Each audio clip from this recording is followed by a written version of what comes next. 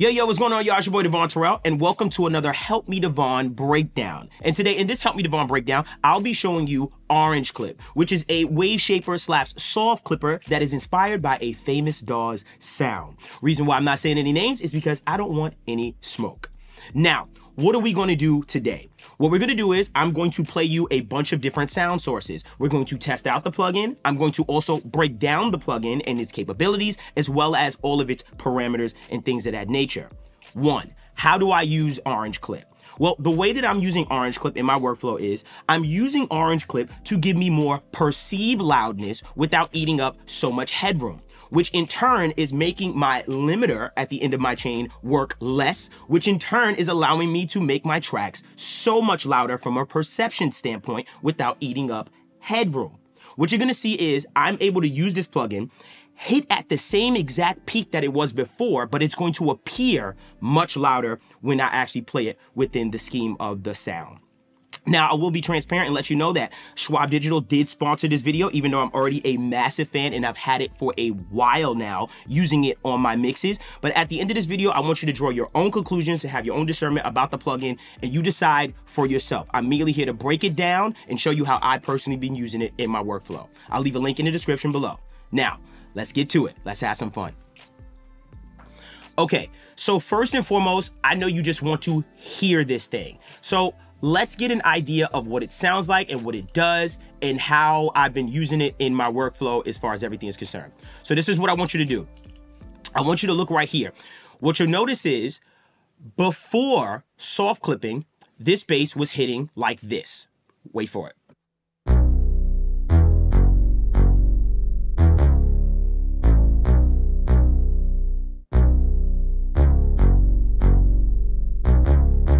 So you can see that the actual peaks of that particular bass was hitting at about -14.5. Now what I'm going to do is I'm going to use Orange Clip to increase the perceived loudness of this bass, make it sound so much louder without actually going above 14.5. So I'm going to make it hit the same exact peak, but it's going to appear so much louder. Let me just use it. Let me just do it and show you how I've been using it. So check this out. -14.5. Remember that number.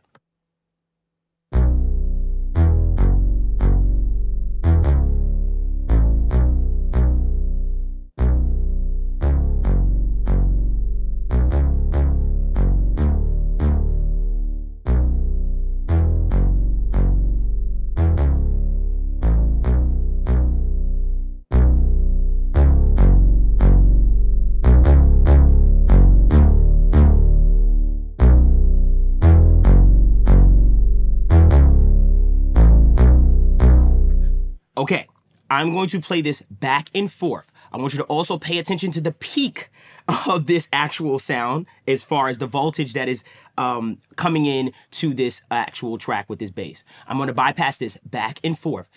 Note, they are hitting at the same exact peak, -14.5 before and after. Same exact peak, okay? Without first.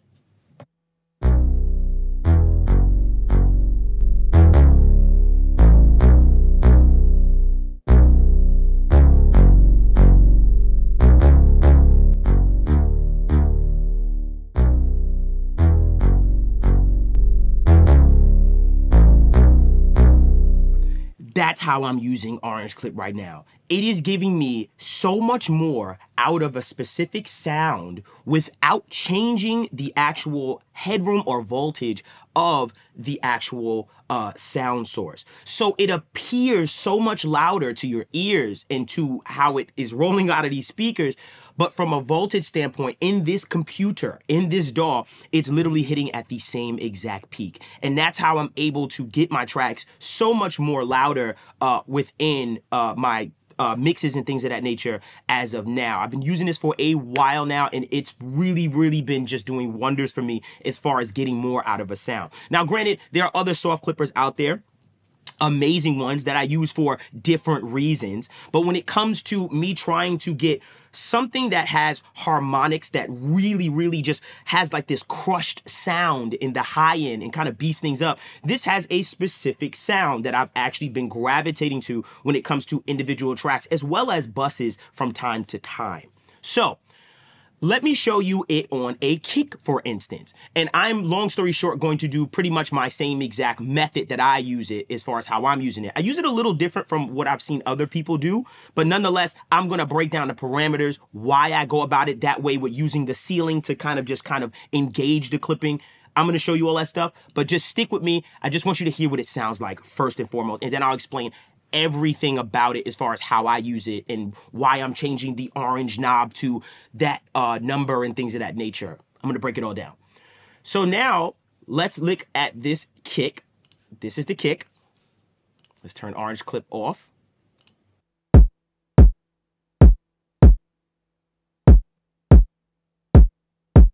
Cool, so that's our kick. Let's actually take a look at what the peaks are on this kick. So this is the peaks on the kick.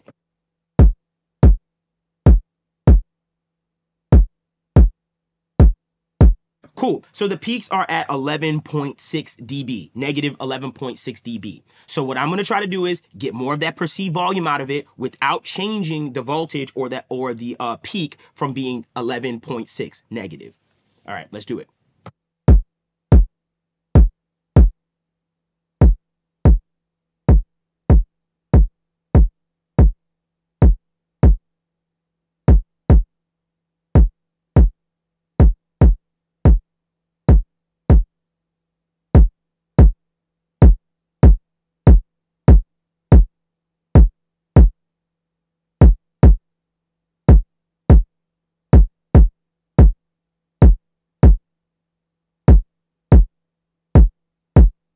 Cool. Before, peaks were negative 11.6. After orange clip, peaks at negative 11.6. Let's bypass it back and forth and see what we did without first.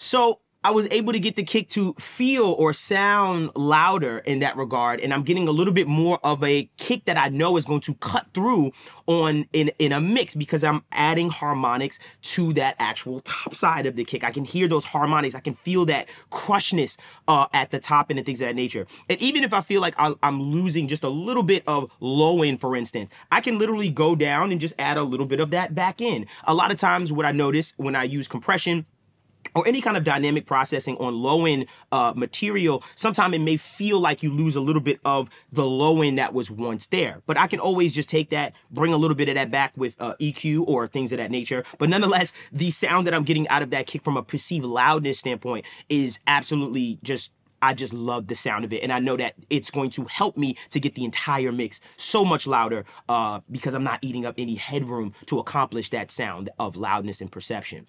Let's use it on one more instrument, and then I'll break down the plugin, show you why I use it in this way and my method and the whole nine. So what I'm gonna do is I'm gonna open it up on this particular percussion sound. So this is the percussion sound that we have right now.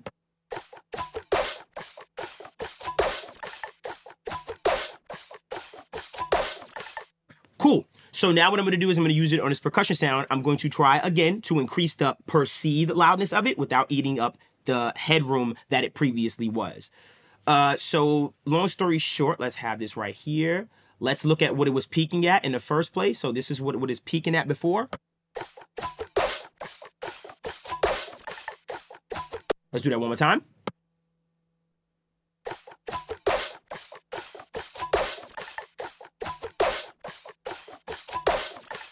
Cool, I'm seeing peaks at negative 15.3. So I'm seeing peaks at about negative 15.3. So now what I'm gonna do is I'm trying to increase that perceived loudness right now. So let's do it.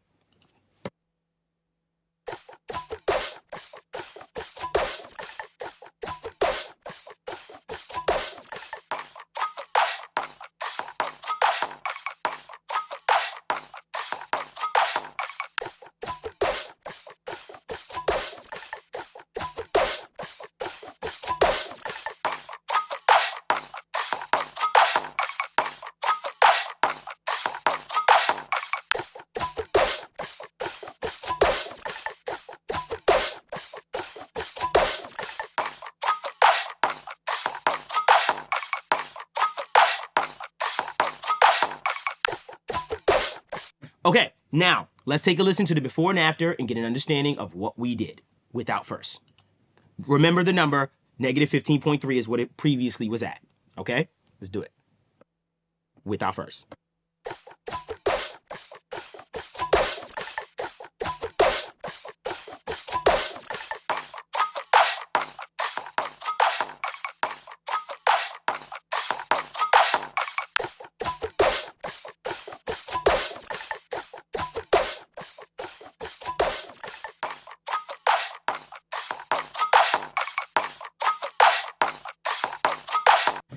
If you have ears, you can clearly hear that perceived loudness of that particular percussion loop is far louder from a perception standpoint, but understand that we have not eaten up any headroom in that regard. Why is that so powerful and important and is just an incredible ability to have with this particular soft clipper? Is because now I've increased the volume of that sound source, but when I take it into my limiter to make it overall loud as far as the master or whatever it is, it's just not working as hard. And because it's not working as hard, because those transients are, I guess you could say, more controlled or being shaved off, now you're able to bring up the volume of the entire record or song without actually having that limiter duck and have to work so hard to really attack your transients so much. You're getting a more controlled sound, one, and two, you're actually adding harmonics to the actual signal. That is in turn increasing the perceived volume of the entire track. It has a very pleasing way of how it does it to the top end, making this kind of crushed kind of top end sound that we've heard for years. But now here it is for me in my particular DAW in Pro Tools, and that's why I'm most excited about it, because I've gotten mixes from the other DAW and I've had to re-emulate that sound, which was very hard to do because it was very different. But now this plugin is allowing me nonetheless to get that perceived volume from certain sound sources without eating up any headroom. So now that you've heard the plugin, let me just break down what this plugin is, how it works, and just my reasoning and method for how I use it and things of that nature. So let's go on over and keep it on this particular percussion loop, for instance. So right now we have it in a percussion loop. I'm going to put it back to its default settings, and let's just go through the parameters of the plugin in general. So right here we have this indicator that says clip. Basically, this just displays how much clipping is happening with the particular waveform, which is basically allowing you to see how much are you shaving off when it comes to your sound source, getting those transients and shaving things off, and how much clipping is actually occurring. Right here you have the ceiling, which is allowing you to change the actual output ceiling of the particular sound. Granted, you can drive into the ceiling of 0 and still get that perceived loudness that you're looking for as far as the clipping to start occurring. But for me personally, I like the workflow of bringing the ceiling down till it starts to engage naturally from what is actually the input signal that is coming into it. Nothing wrong with that or saying this is the right way to use it, but for me personally, I just like that feeling of just bringing it down until I start to hear, one, and two, start to see that soft clipping occurring. Because once I start to raise that input, I start to hear it get louder. Instead, I rather bring down the ceiling until it's not actually getting louder, but literally I can hear the soft clipping occurring. So I can really hear what is happening with the wave shaping and things of that nature. So that's why I'm using the output ceiling instead, to kind of just like catch it right there. And then I'm actually hearing it from not so much a volume standpoint, but rather just a harmonic standpoint of what it's actually occurring when it's actually, you know, wave shaping or soft clipping or hard clipping in that regard. So that's the ceiling. Next, we have the input slider, which obviously allows you to drive signal into that output ceiling. Once it goes past that output ceiling from an indicator standpoint, you will start to have clipping occur, which you'll then see in the clip indicator. Self-explanatory, pretty easy to understand. Next over here, we have the orange wheel, which basically is allowing you to choose between a softer knee or a harder knee. Now, before going into what that means and how that affects you, let's just listen to the difference between soft and hard. I think this is the best way to show you or get you to understand what the difference is between a soft knee and a hard knee in that regard. It has a big difference and can play a big part of your sound as far as what you're mentally trying to accomplish and stuff like that. So let's solo this. And what I'll do is I'll go from the softest setting to the hardest. So I'm going to get soft clipping to occur, and then we'll go from the softest to the hardest. Pay attention to the characteristics that you pick up on.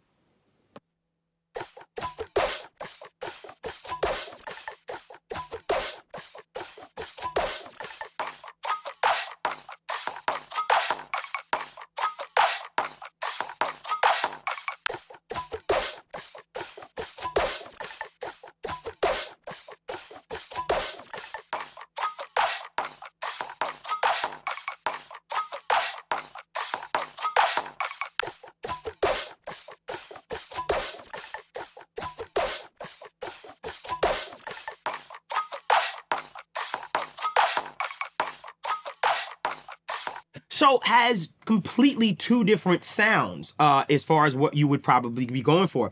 When I go more to the hard side, I feel like I'm getting this brighter, brighter saturation in my top end, where it feels a little bit more crushed. I feel like things feel a little bit more just aggressive in that nature, which would be great for drums. That's why you saw me using it and going more to that harder side with the knee when it came to those particular sound sources that I was showing you. I wanted the drum sound to feel more aggressive and have a little bit more bite, adding that harmonic content to the top where it feels a little bit more crushed. When I go more to the softer knee, you notice that it feels softer, where it feels like things feel a bit darker, kind of feels like things are a little bit smoother in that regard. My brain is perceiving it as a darker tone, which is the softer knee, and a brighter tone, which is the harder knee, in particular to this particular orange clip plugin. That's the way my ears are perceiving it. But I'm also noticing that I'm getting more aggression out of the harder knee as opposed to the softer knee, feeling a little bit smoother as it's shaving off that peak and not so hard and aggressive on the hard knee. So I'm noticing dark versus a more brighter sound when it comes to the soft and hard knee. That's the easiest way I can kind of throw it at you and describe it. Okay.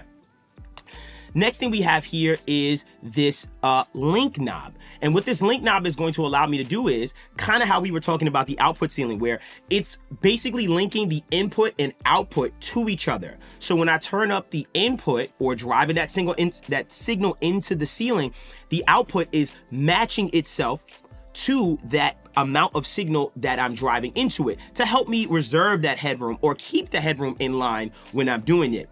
Like I told you before, there's a bunch of different ways that you can use it to drive signal into the clipper, but for me personally, I've just been using it with the ceiling coming down and just bringing up that output ceiling as far as the output on the other side, not the ceiling, but the output how I want. But this is another way that you can actually use it just to clearly and easily just drive into it and just compensate for all that volume or all that headroom that you're actually losing and stuff like that when you're driving the signal up into the ceiling of 0 or wherever you have your ceiling.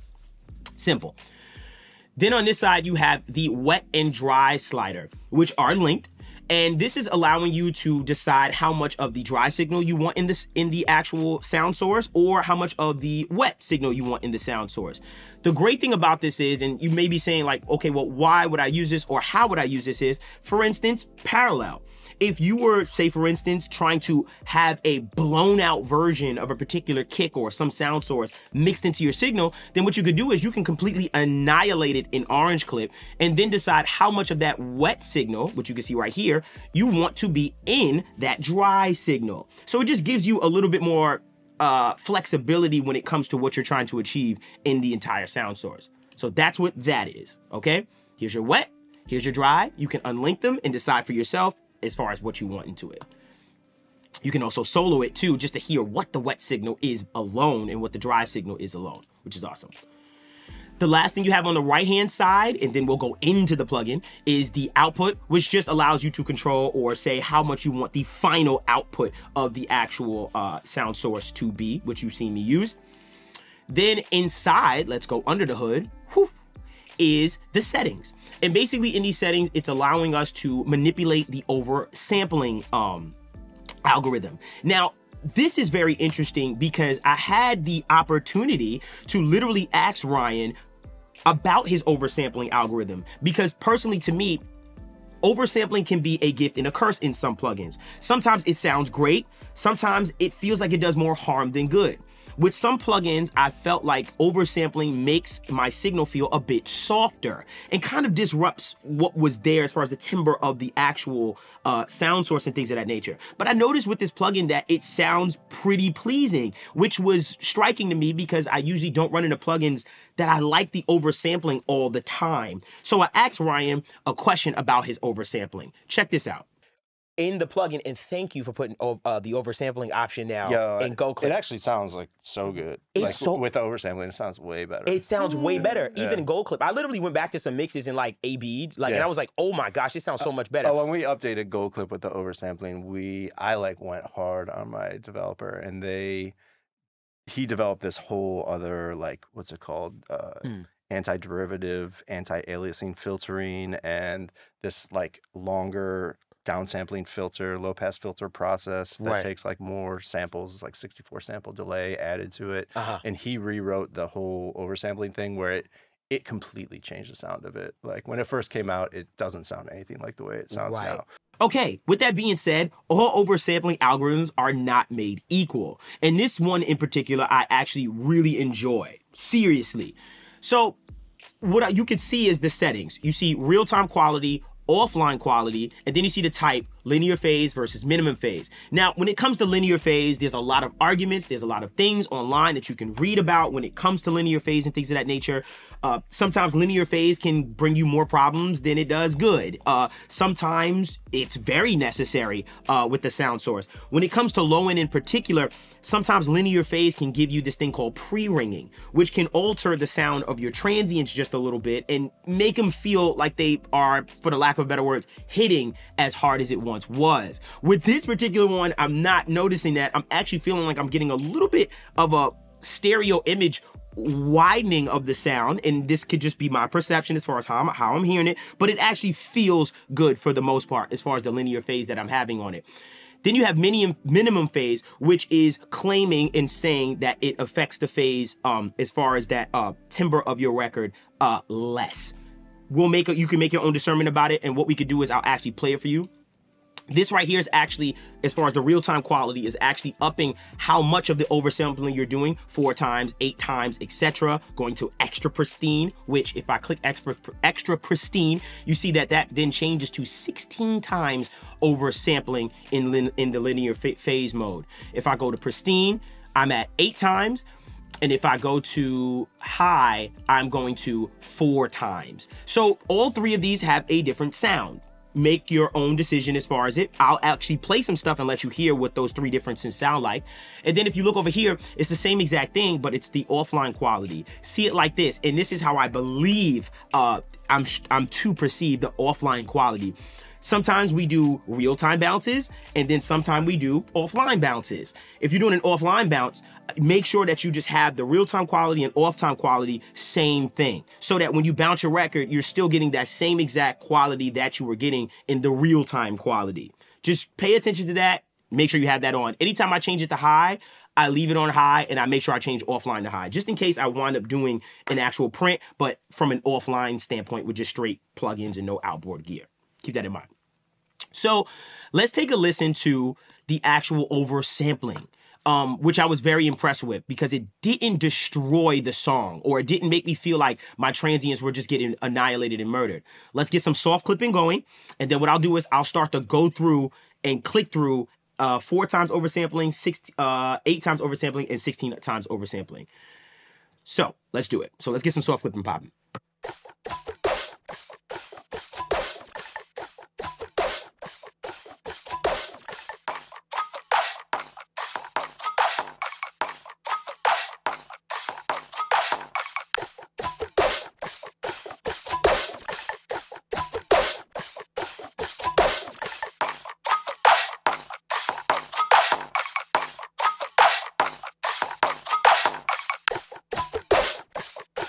Cool, so now we got some soft clipping going. Now what I'm gonna do is I'm gonna go over here and I'm going to start to change the oversampling quality as I go. So let's press play and then let's change the oversampling quality. Listen to the difference in the sound.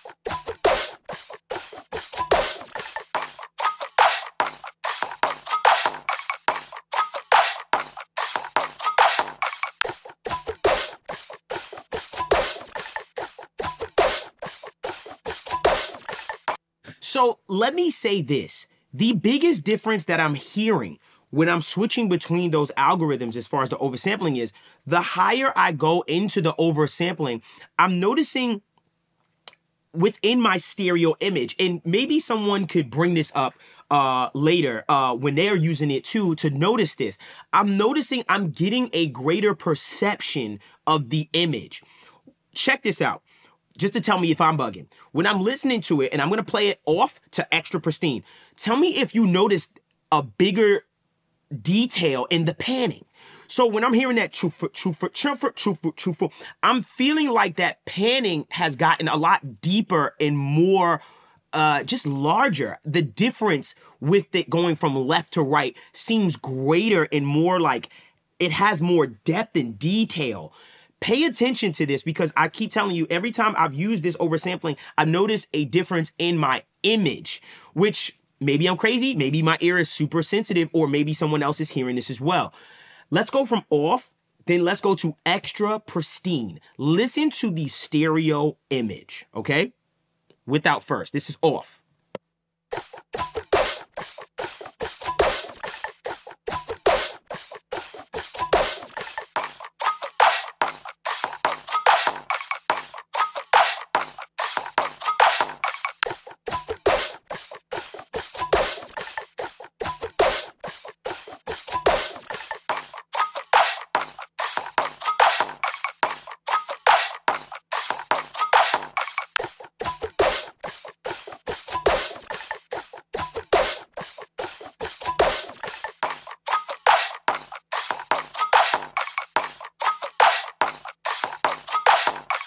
It's wild to me, because I actually feel like I'm getting the sensation of more depth, as well as just a more three-dimensional stereo mix.